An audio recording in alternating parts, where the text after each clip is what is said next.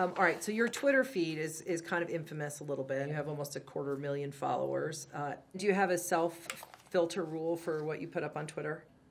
I have like 100 drafts of tweets that are just terrible or like not funny. I'm pretty hard on myself. Or I'm not, and my dad will be like, oh, that's a bad one. You just delete that. Where do you think you would have put all of your thoughts if there wasn't Twitter?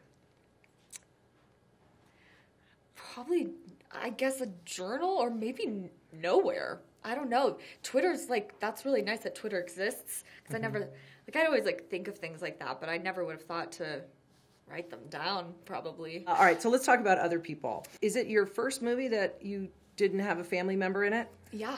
This is the first time I worked without my parents, which was really great. It was like the perfect first experience without them. But they kind of were around, but not as much as they usually are.